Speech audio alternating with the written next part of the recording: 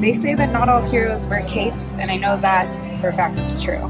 Sometimes they just take you to the movies to get your mind off the scary stuff.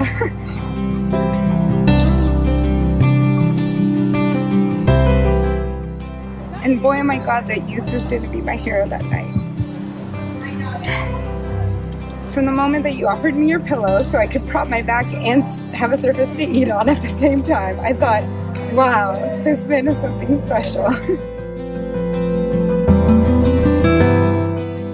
I've had to walk hand in hand with you as equal partners, and I promise to always guide our family away from the worries of the world towards the love of God. I can't wait to be your wife and to proudly call you my